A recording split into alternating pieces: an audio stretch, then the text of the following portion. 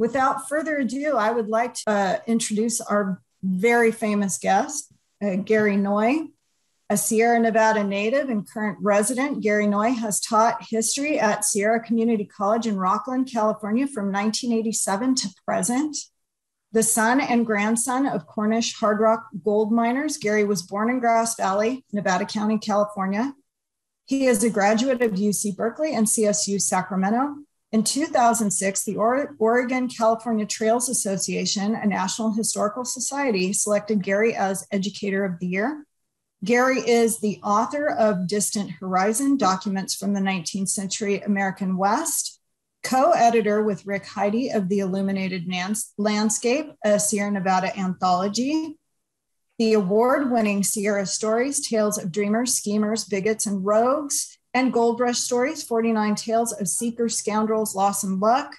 His newest book is Hellacious California, Tales of Rascality, Revelry, Dissipation, Depravity, and the Birth of the Golden State. Welcome, Gary. Thank you for coming. Thank you. Thank you. Please so appreciate it. Seats, please. We can do the big crowd. Oh, yeah. Oh, no. Yes. Not necessary. Thank you. Well, thank you. And let me add to that, because it's new since I sent you this biography. Just a couple of weeks ago, I signed a contract for a new book, the University of Nebraska.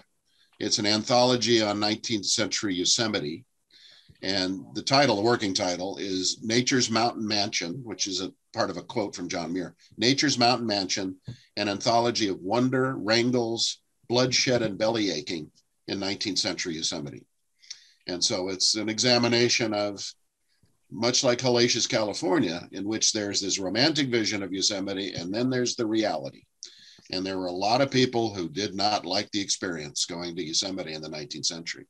And it delves into that a little bit, some of the unknown history. So I'm delighted to be here to talk for the Sierra College Press.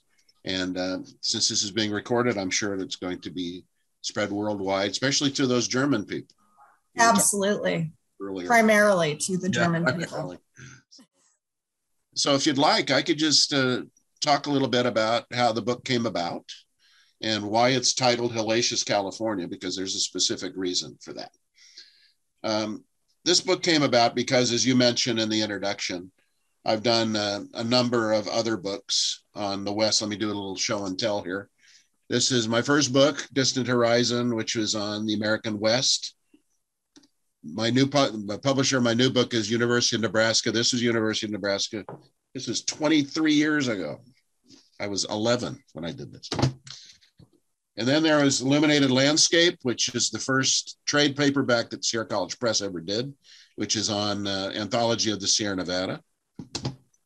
Sierra Stories, which is unusual stories of the Sierra Nevada. And this is what, Lisa, we did videos on, was this? Yeah, I remember. Gold Rush Stories, which is stories about the California Gold Rush, and this new book that's coming up too. And then there's Hellacious California, this book, which is what I want to talk about. And the reason I mention all these other books is that as I was putting them together, I found something common, a common denominator in all of them.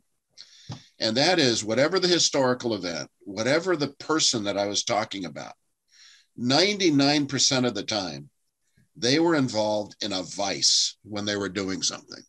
They were drinking or gambling or fighting or smoking or eating too much or being taken by con artists or whatever it may be.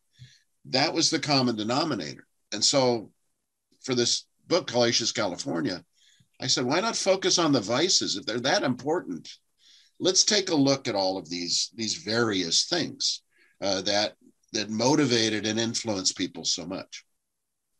And so that's what the book deals with.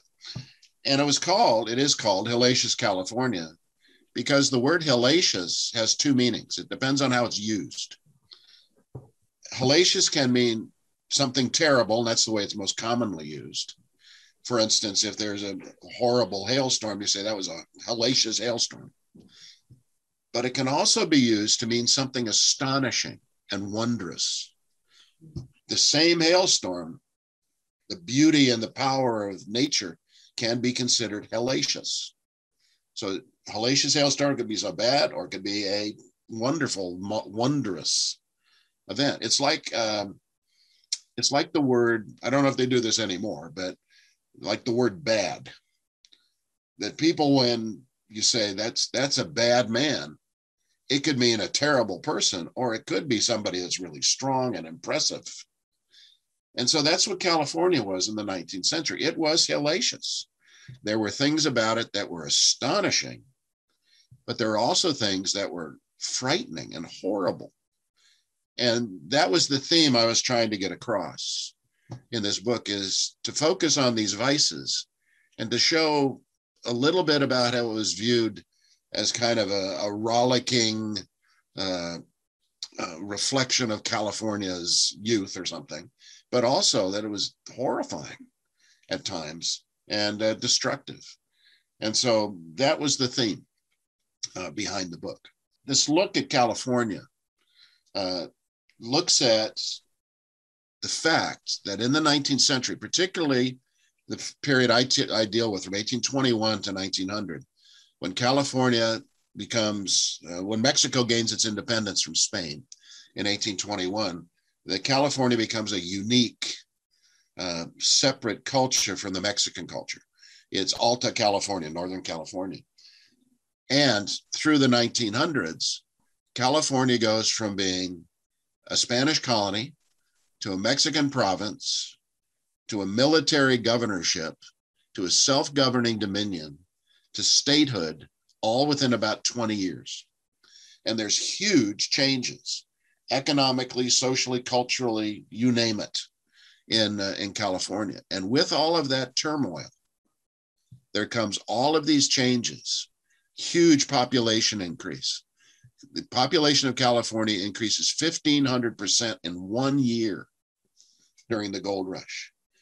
It becomes the most ethnically and culturally, socially diverse place on earth during the California gold rush. And it remains in that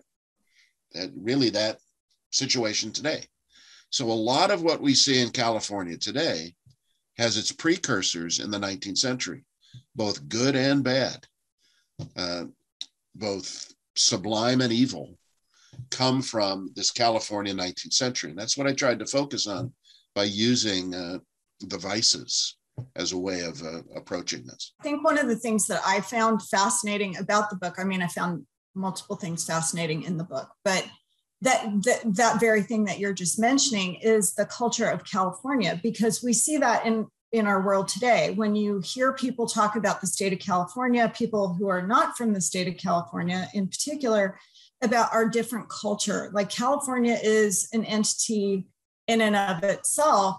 And I think I thought of that as more of a modern thing versus something that came from the past, even though I understood that the gold rush brought in people from all over the world and people from all over the country, and it was a diverse place then. I don't think I really had an understanding of the foundations of California's culture until I started to read the book. So I don't know if you want to. Yeah, I think you're correct. All of these different cultures came in. And it started during the California period too, as there started to be, beyond the Mexican Californian society, there started to be the American traders coming into Monterey, bringing in their values as well. And all of this influx of people, particularly during the gold rush period, brought in all these different cultural attributes and behaviors. But I think the most important import was attitude, and that the people who came to California brought with them this idea that this is a place where you can reinvent yourself, where you can start over, where you can fail, and there's very little fallout from it, and you can experiment. And that whole idea of California being on the cutting edge of societal change is not a 20th century thing. It's a 19th century thing. And it just spilled over into the 20th century and continued to grow. I mean, the roots of the motion picture industry being in California, or Silicon Valley, or agricultural developments are 19th century origin. And that's what I tried to express and to focus on in this book, is that there are extraordinary things that happen, but with it came these very dark elements too. And the attitudes that were imported also included racism and misogyny and disrespect for different cultural values. It's a mix. It's a very curious mix during this time period. If I can give you an example, I'll give you an example of a hellacious thing. I recount this in the book, and it goes to, since this is a writer's conference, it goes a little bit into what storytelling, how storytelling can influence historical writing. Two of the most popular entertainments during the 19th century in California was something called pedestrianism, and the other was animal exhibitions, private animal exhibitions. And pedestrianism was essentially marathon race walking, in which you'd walk for 100 hours straight with no break, and whoever survived basically won the race. So this was very popular. It was more popular than baseball. People who were involved in this, there were biographies written about them. There were trading cards for pedestrians. And then the animal exhibitions, zoos were really not part of the mix yet. They were private. And there were animal exhibitions, the most famous of which was something called the Mountaineers Museum in San Francisco. It was run by a Massachusetts shoemaker who came to California to start his life over. His name was John Adams, but he's better known as Grizzly Adams. And he had a private animal exhibition. He had a grizzly bear and mountain lions and bobcats and you name it. He had all these wild animals that people paid a fee in order to come see. Well, that's two of the eccentric entertainments. And if I was teaching a history class, I could just say that in a lecture. That's not interesting just by itself. But if you make it into a story, the story becomes, I think, more meaningful and something you remember more. So here's the story. There came a point where the most famous pedestrian in California was a guy named James Kennevan, Uncle Jimmy Kennevan, he called himself. And he made his living by doing these marathon race walking. And he did dozens of them a year. But he's fallen upon hard times. And so he wanted to promote himself. So he lived in San Francisco, and he went to the Mountaineer Museum, which is in San Francisco, and he went to Grizzly Adams. And he said, you know, there's a way I can promote myself and your museum. And Grizzly Adams said, okay, well, tell me what you have in mind. And Kennevan, Uncle Jimmy, said, I want you to put me in a cage on a wagon with a live grizzly bear and a mountain lion. No separation, just put them in the cage. And then parade us up and around the streets of San Francisco. I can promote myself as a pedestrian, and I can promote your Mountaineer Museum. And Grizzly Adams agreed to this. So Kennevan was put in this cage. He was terrified. They paraded it around, rolled it around the streets of San Francisco for a couple of hours. And they came back to the Mountaineer Museum, and Kennevan was okay. He hadn't been touched.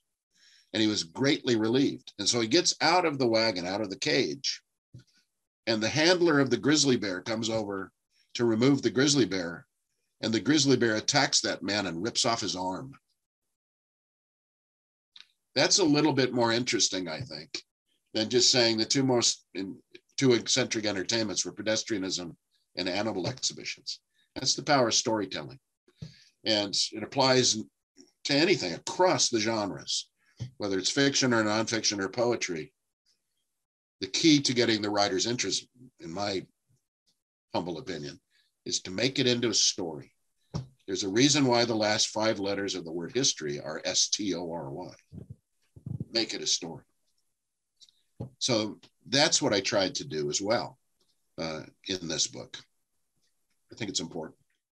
You talk a little bit about like how the narrative is handled. In my own historical research, I read like a lot of newspapers, and the perspectives that you get in there, you know, usually like from the white man's perspective. And it's definitely hard.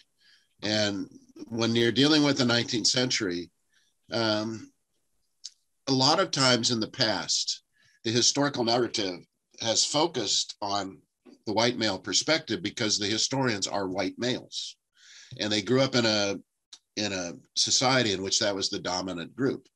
That's changed, thank God. That's changed in recent years.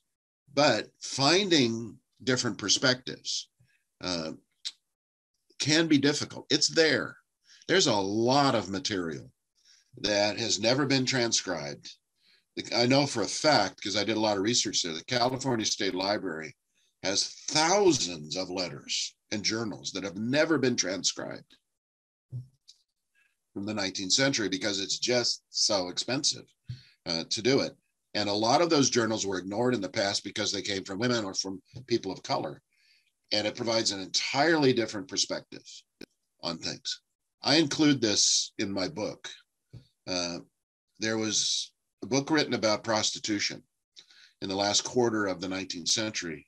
It was a series of newspaper articles by a woman who was identified by the name Alice. And it led to a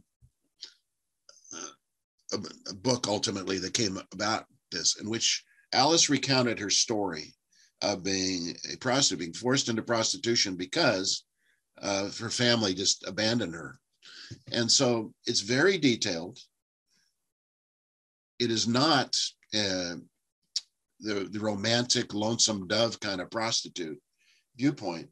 And it spurred hundreds of letters from people who were reading the newspaper articles from prostitutes who spelled out in great detail exactly what their life was like and how brutal it was. That didn't come to light until the 20th century. Even though the articles were published in the 19th century, they were not dealt with seriously until the 20th century. And so one of the things about historical scholarship that's good in the last 25 years or so is the different perspectives are being considered and the research is being done to find that stuff. And you find the details are there. You just have to dig. It's like searching for gold, really. well, okay, I'm curious if you have like background information about the California state history, because over the pandemic, the Smithsonian was doing crowdsourcing for transcribing those old documents. And I just recently saw on Ancestry, they did a big, promotion thing about how the Freedmen's Bureau documents are now available on Ancestry. And that was something I was helping with over the pandemic. And I would love to see stuff like those letters from the California State Library get crowdsourced that way too. Well, yeah, I asked because particularly when I did my Gold Rush book, I asked because I'm pretty tight with some of the people at the state library. And I had access to some of these letters and I used some of them in my book. And I said, what's the deal here? And it was simply funding. The state library went through a series of significant cuts in their funding and they lost personnel and the whole thing. They have the equipment. They can do it, but they just don't have the personnel to do it. So I'm hoping that that's going to turn around now that the economy appears to be picking up. That they can do this. One thing they have done, state library is great. And the Library of Congress has been unreal. They're so good at this, at digitizing historical documents. You're talking about the Freedmen's Bureau stuff, as well. And gosh, in the last 20 years, it's been enormous. And I was fortunate for the Hellacious California book that the Library of Congress has an extraordinary searchable resource of digitized books from the 19th century California literature. That's great. When I did my first book, but 23 years ago, that none of that existed. Right. You had to go digging for it. And you still have to dig for it, but they made it a little bit easier. So the resources are there. Historical scholarship can be very, very frustrating, but there are some tools now that make it a little bit more pleasurable. What were some of the stories you uncovered that were kind of like aha moments for you? For this book? Yeah. I think the thing that surprised me the most was the chapter I did on tobacco. And I knew tobacco was always there. When I did the Gold Rush book, everybody was chewing or smoking or spitting tobacco. But I didn't realize how ubiquitous it was. I didn't know, for instance, excuse me, I didn't know, for instance, that the first newspaper published in the state of California was published on tobacco wrapping paper, because that was the most common paper that was available. I didn't know, for instance, that the biggest industry in San Francisco in 1880 was cigar rolling. Okay. They produced 9 million cigars a month for 20 years. That there were cigar stores everywhere. They're like Starbucks. There were cigar stores everywhere. And people from children to the elderly all smoked. It was generally viewed as a healthy thing. There were instances of Catholic masses that were stopped in the middle of the mass so the congregation could go out and smoke.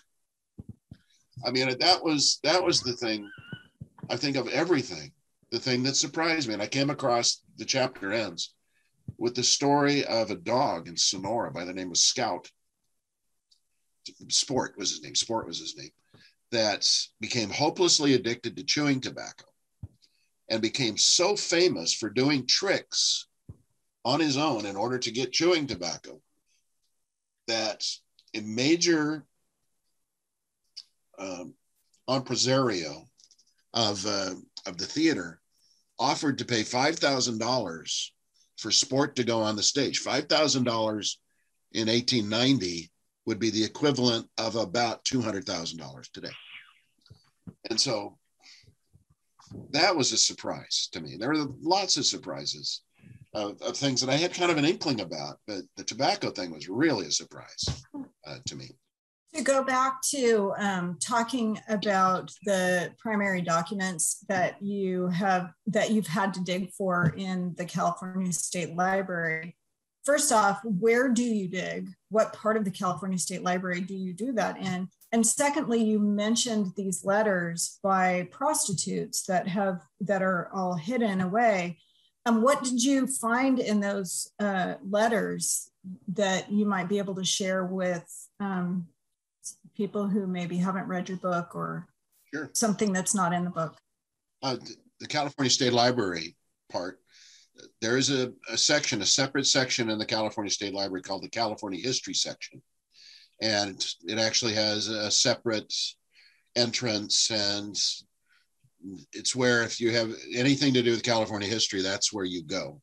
And has all the microfilms of basically all the newspapers ever published in California. It has a huge, extensive stacks arrangement. It's where the Holy of Holies of the State Library is located, the vault, which has cool stuff. The only photograph of John Sutter's there. It has a Gutenberg Bible. It has all of these really cool things, and I was fortunate enough to go there a couple of times. All of this is available to you. The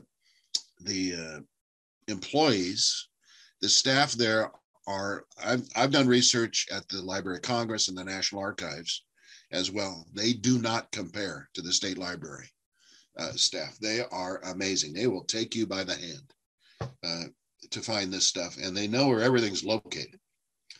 Now, as for the letters you were talking about, these letters, this was a series of newspaper articles written back in the 1890s, and the letters were published, most of them. However, there was an outcry from the community that wanted to suppress this. And so while they were published, they were not widely disseminated. There were groups that fought against this knowledge being put out there. So they ended up being kind of shelved. And then it came back in the mid 1970s or so that there started to be research about these letters. And when newspapers started to be digitized and were searchable, there's a resource called the California Digital Newspaper Collection, which is fabulous. You could find them again. You could find the originals.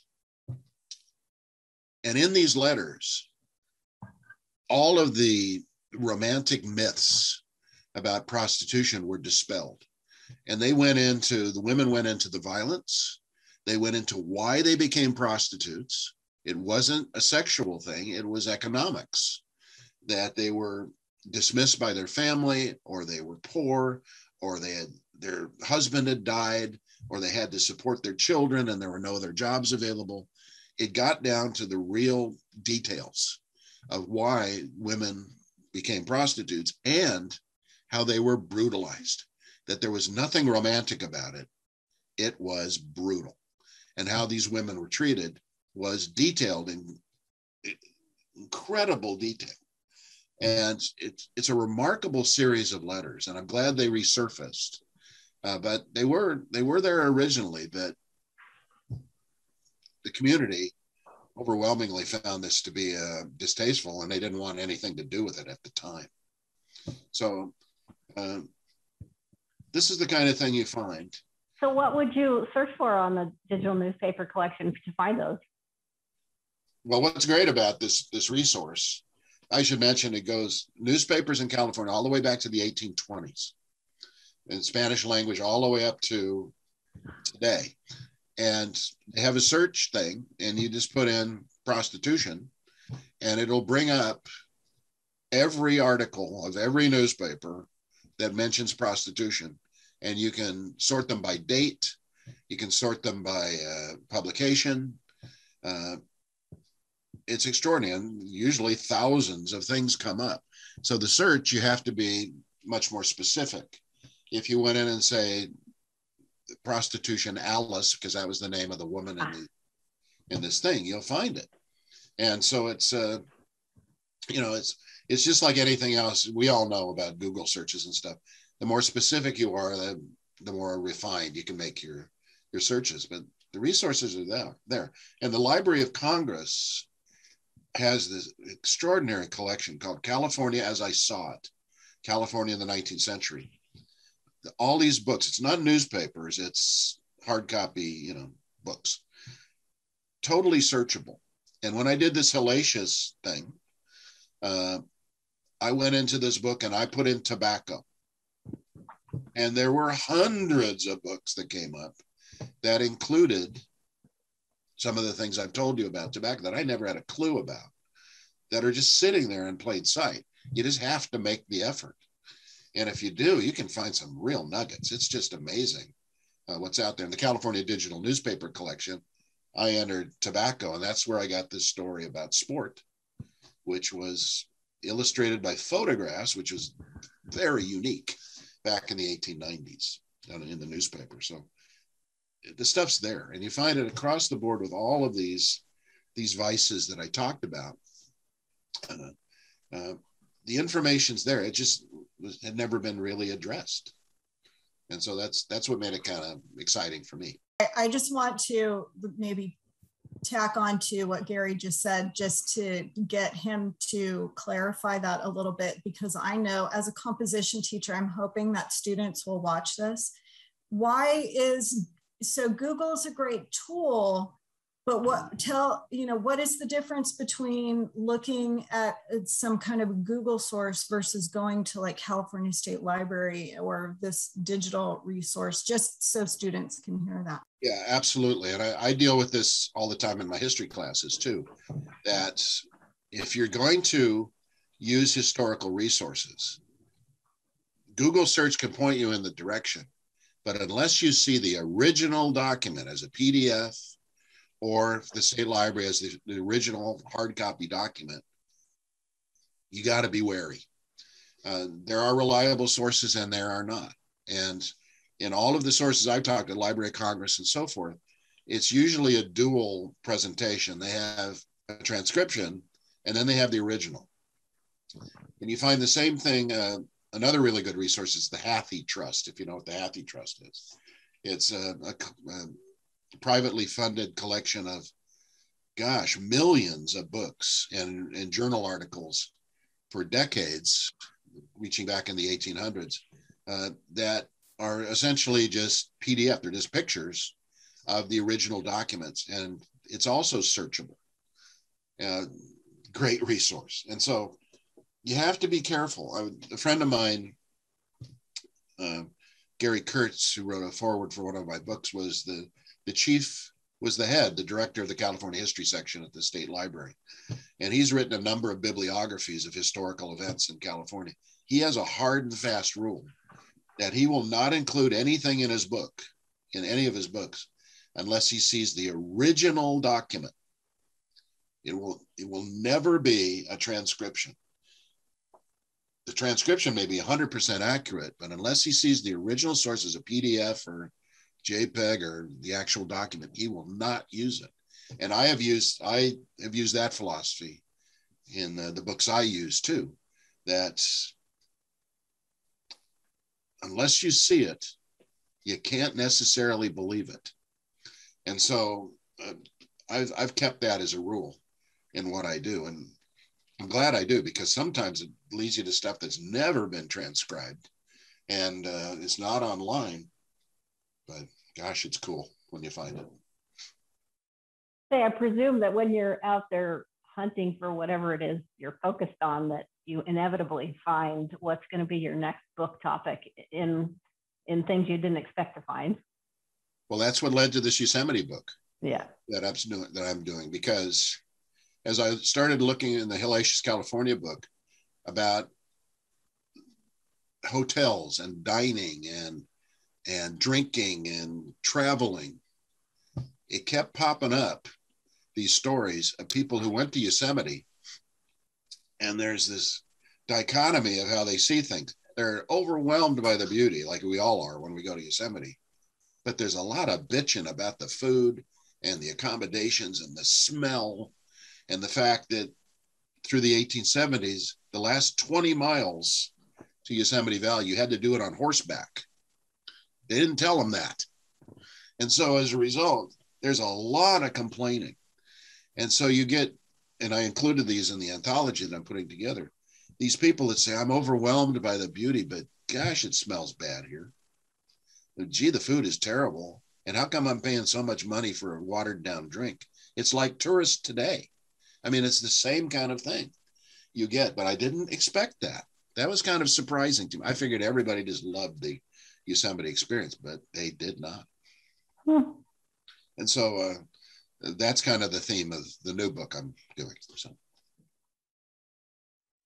So kind of tied to that, and also tied to our conversation that we were having before your presentation workshop began, about romanticism, not with the capital R, but the lowercase version, nostalgia for the American West, nostalgia for the gold rush, that sort of thing.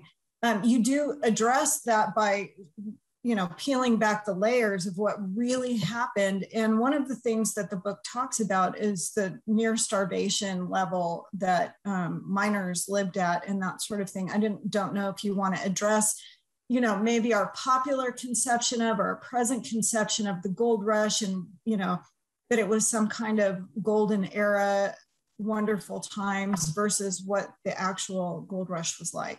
Sure, I'm happy to do that. And as we were talking about before, since I come from a mining family, and my dad and grandpa both worked at the Empire Mine in Grass Valley.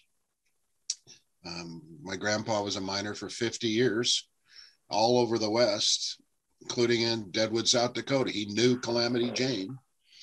I've heard the stories. I know what the lifestyle is for miners. And what you get, in particular, when it comes to the California Gold Rush, is you get, as I mentioned to you before, what I call the paint your wagon syndrome. That, like the Paint Your Wagon musical, where everything was kind of comical and everybody was lively and it was a grand adventure. It wasn't. Most people failed. There was much violence. The lifestyle of the miners was dangerous. The two most dangerous in America in the 19th century, working on the railroad and working in a mine. And so it was dangerous, it was low paid, but there was, at the same, this is kind of the hellacious formula. It was terrible, but it was also something that the miners were very proud of. My grandpa was incredibly proud of his skill as a miner. even though it was dangerous, even though he lost his hearing ultimately from working around mining machinery, he was very proud of his skill. And there's this mix of this, that there's this romantic element that kind of blocks, puts into shadow what the reality was. But I think in a kind of curious way, the reality of the miners' experience makes them even more admirable, because despite the difficulties they faced, they were incredibly proud and to great, it was important to them to let everyone know that what they did was skillful. It just wasn't hard labor. It was something that only somebody with experience could do. And I think you find that with the cowboy culture. You find that in the native cultures. You find that in the business community. It becomes particularly accentuated in California, where everything is so intense during the 19th century, but it's all there, and it's a mix. But if you're looking at the perspective of American Western history purely from a romantic perspective, you're missing a lot, because you're missing what the reality was and how these people overcame that in order to gain great personal power and belief in what they did. Okay, I'll tie it into like the theme we're going to do for the conference in February. There's a big controversy going on about reopening the Idaho, Maryland mine locally. And when I read the comments for editorials in the paper, you know, there's lots of different points of view about, you know, who to support. And I've noticed that it seems like we do repeat history. And so back when we had our miners here, I was reading in our papers about how the mine owners, you know, they had these very lavish mansions in San Francisco. And then we had things going on with the workers here and the business people, you know, which side they took. Can you talk about that a little bit? Well, yeah, and I should mention that both my grandpa and my dad worked at the Idaho, Maryland. Right over there is a photograph of my dad coming out of the skip, the mine conveyance, you know, out of the hoist at the Idaho, Maryland when he was a young man. So that's a personal thing to me. And I've been following that a little bit too, about reopening. Yes, they talked about doing that with the Brunswick mine too. And they've actually talked about it with the Empire mine at points.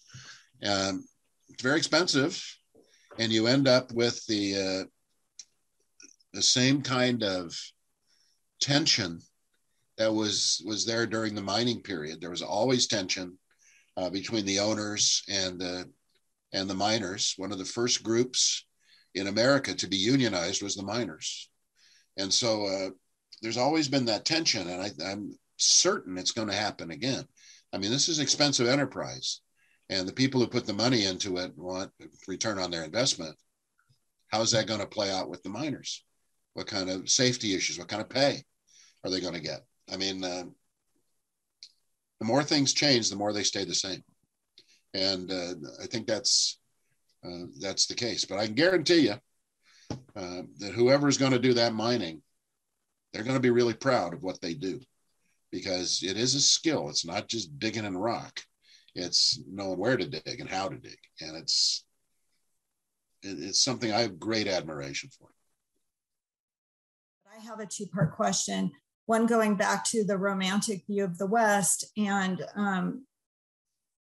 so you kind of talk about how miners were very proud, and we don't necessarily get that picture via our romantic vision of the West and of mining. But also, do you think that there's a darker side that we've missed out on because of that romantic view?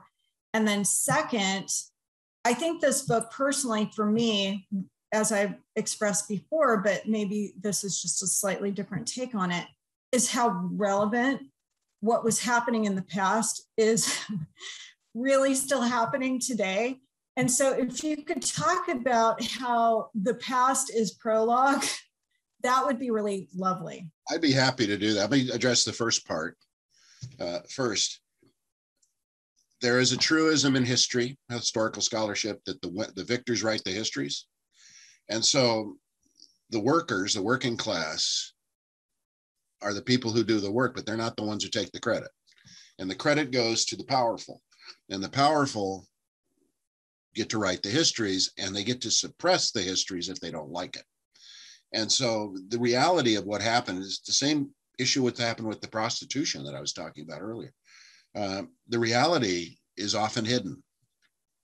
And it usually takes a long time, usually a generation or more, when people are divorced from the actual experience before these things start to resurface. And that's part of the revisionist part of history, is you revisit it. But at the time, it's the heroic nature of it. And it's usually the people who are in charge who get all the credits, like the people who built the railroad. It wasn't the Chinese who got the credit, even though they were 90% of the workforce on the Central Pacific. It was Stanford and people like that. Now, the other part of the question about parallels with today, can I give you a couple of quick examples? In 1852 was a presidential election year. And when that election took place in Sacramento, when the election results came out, Millard Fillmore won the election. When the presidential election results came out, there was a group in Sacramento that said that the presidential election was rigged and that it was influenced by outside influence, possibly the Russians, because Sacramento had significant trading relationships with the Russians. Does this sound familiar? It led to a riot. 60 people died. 3,000 buildings were destroyed in Sacramento in a fire. Over $1 billion in property damage because a belief that the election was rigged. That's one. The other that we're living through right now is the pandemic, of course. In 1850, there was a cholera epidemic that swept through California. It was part of a 30-year pandemic around the world, and it reached California in 1850. When it came to California, it ended up killing about 12% of the population. And the population, by the best estimate, is about 100,000 people. So we're talking about, 12%.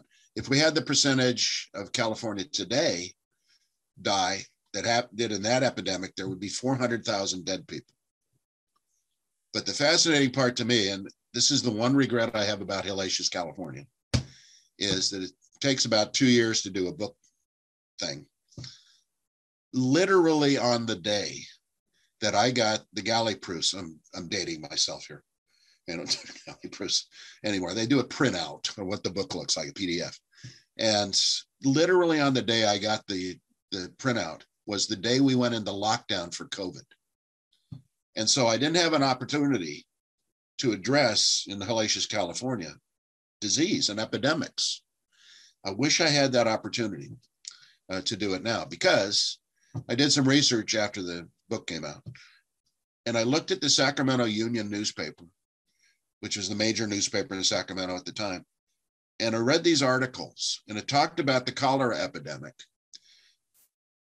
And it was in November when it hit. And you look at the newspaper in October, and it says the cholera epidemic has come to San Francisco, but it's so far away, it won't affect us.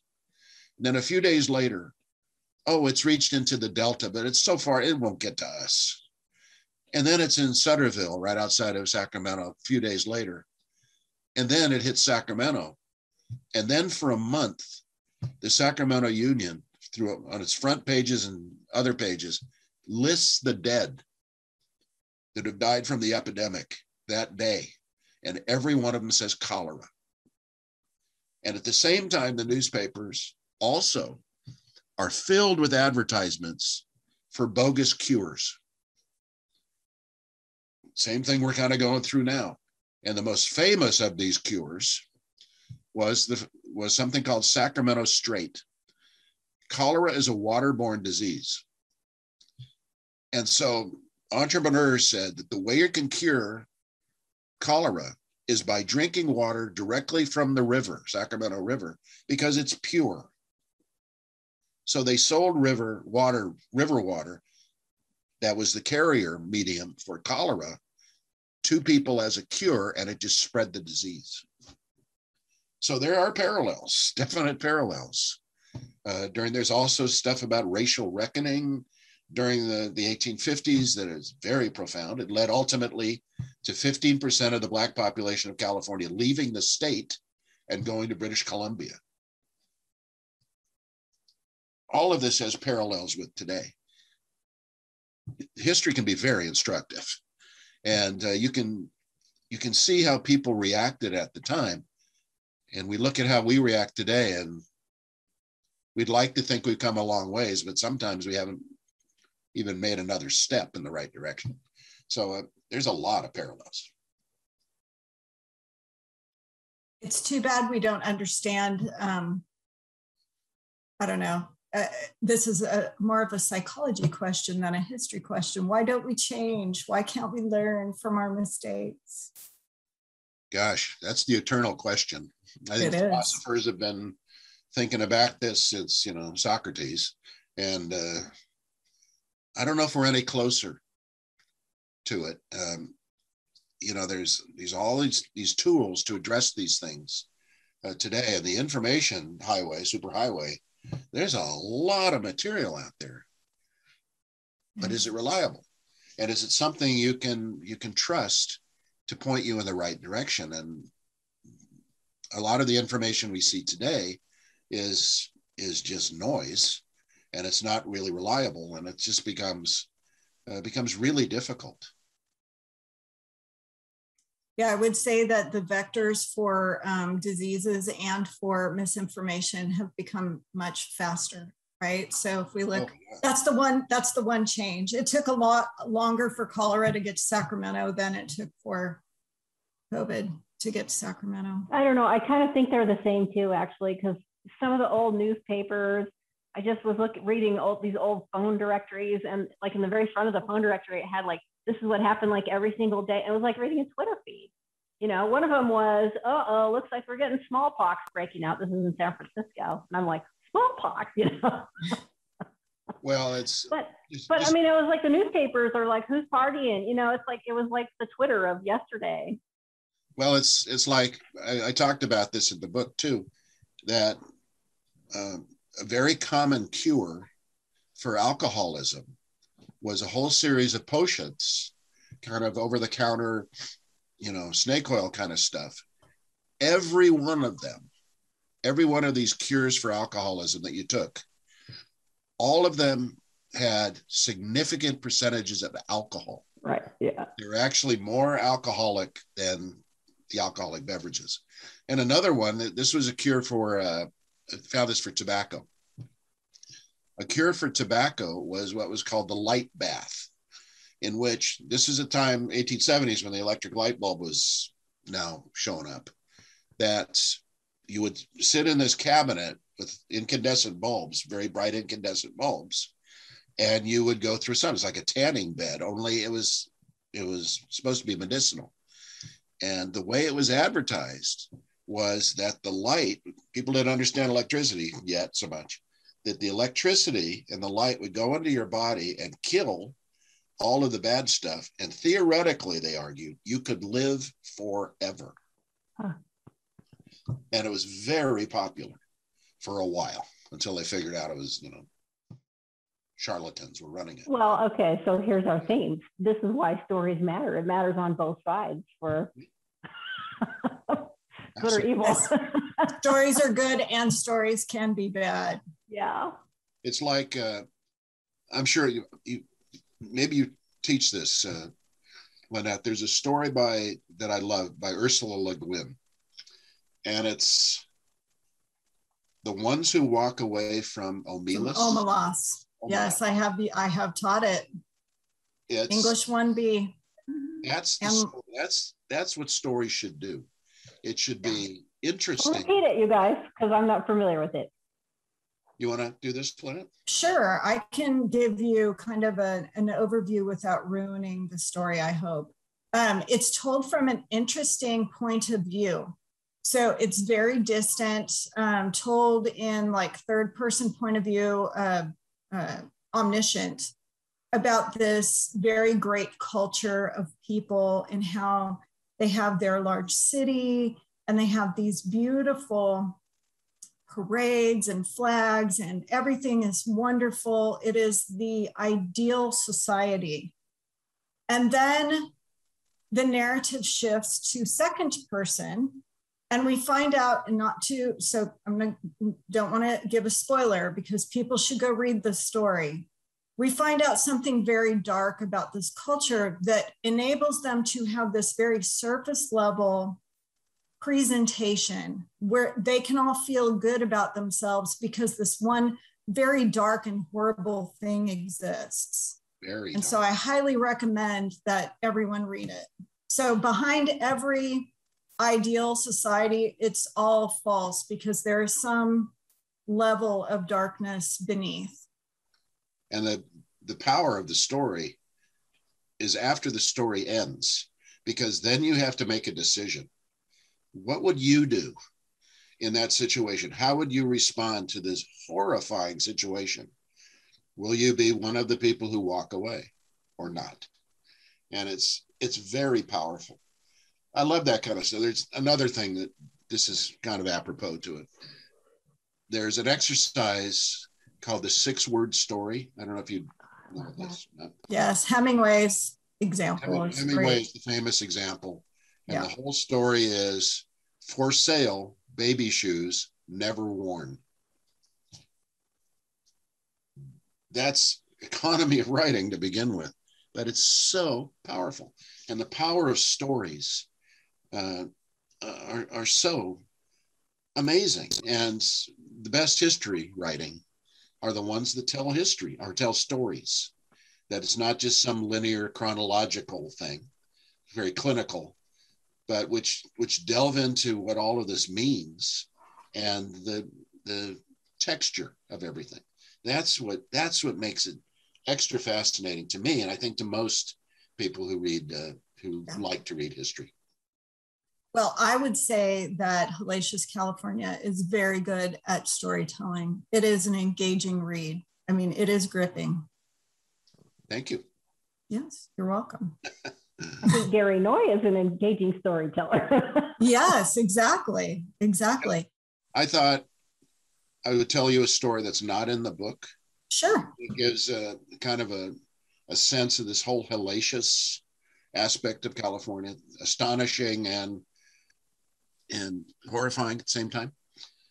And for this, we have to hop in the time machine, and we go back to 1897, and an article appears in the San Francisco Examiner by a man named Isaac Coggin. And the name today, Isaac Coggin, means nothing to anybody, but at the time, he was a very prominent figure. And you may have been to the place he's responsible for. In the middle of Golden Gate Park, there's a band shell where they do the outside concerts. He was the manager of the Golden Gate Park Band in the 1890s, and he's responsible for that building being built. So he was a prominent social leader. But in this story, he recounts when he was a young man, and he just came to California in the 1860s, and he was working at Lake Tahoe as an agricultural laborer.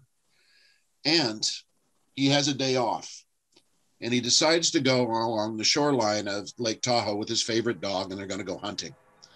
And he's walking along the shoreline of Lake Tahoe when all of a sudden his dog stops and sniffs and starts running. And Coggin doesn't find his dog for 3 days. And when he finds it, it's cowering under a porch of a cabin. And then Coggin quickly finds out why the dog was frightened, because he looks up the hillside and something is crashing through the forest, and it's knocking down trees, and boulders of the size of a ton are being pushed out of the way. And there's this huge rumbling noise, and he doesn't know if it's an earthquake or a landslide or what. And he's terrified. So he decides to crawl up in a tree so he figures it'd be safer and he can see better. He crawls 20 feet up in a pine tree. And then out of the woods comes what's causing this commotion. This huge creature, says Coggin, rumbles out of the forest. And it has a black top and humps and a yellow belly and a long neck with a head on top of it. and it's rumbling and slithering, knocking these trees down. And the thing passes by him on the tree. Remember, he's 20 feet up in the tree. The head of this thing on top of his neck is 5 feet above him. And he says the eyes are as big as a serving platter, and the neck is 30 feet long, and the body is 20 feet wide, jet black, and rumbling and destroying everything in its path. And it goes down into the lake and swims out in the lake and then disappears under the lake. And he swears it's true. He swears there's eyewitnesses. This is a very respected person who has told this story. And we look at it today and we go, this guy is nuts. He must have been high or something. But this is a time period when there were still people, it's 1897, there were still people in America who did not believe Yosemite Valley existed. These are people who are just a few years before, in 1893, a giant sequoia tree was cut down, hollowed out, and used as a display at the Chicago World's Fair because nobody believed there were trees that big. So maybe this Tahoe Tessie did exist. This is the kind of thing that I think makes California hellacious. That's astonishing. It's astonishing. It's not true, I don't think. Who knows? But that's the kind of thing people believed. That's what motivated folks. That's what makes this time period just so fascinating to me, how people reacted to what they saw or perceived. Things that we take for granted now, right? Yeah, absolutely. Well, that was a wonderful story. We have changed. It was a good story. Yeah, that was a really good story. Absolutely. One that was a lovely wrap up to a great hour of listening to your wisdom and information about your writing. And I really, really enjoyed it, Gary. Thank you. Me too. Thank you to those of you out there who showed up. I appreciate it. And our silent partners. Yeah, I hope you enjoyed it. And Lisa, it's great to see you again. Same. Thank you again so much. Everybody to buy a dozen of these. Yes. Good Christmas present. They're great. I actually had an idea, Gary. I think we should bundle your books together and we'll call them the Gary Noy gift pack for Christmas. I like the alliteration. Right. So we can tie them together, right? With some Sierra stories and Hellacious California, and get them all with a bow, and people can give them away for Christmas. Hey, yeah. That's the plan. Yeah, we need to order them now so you have them by Christmas. We may, I think we have some still at Sierra College that we could do this. So. Yeah, I'm hoping sometime when all this COVID stuff settles down, we can have an actual book signing. I think that would be lovely. We'll plan for that. Never had a book launch for this no. because of COVID. I'd love to have that. So we will plan for that for spring, Gary, for sure. Sounds great. All right. Thank you again so much. You are amazing. And I so appreciate your time and being here, that you were here. So my pleasure. Yes.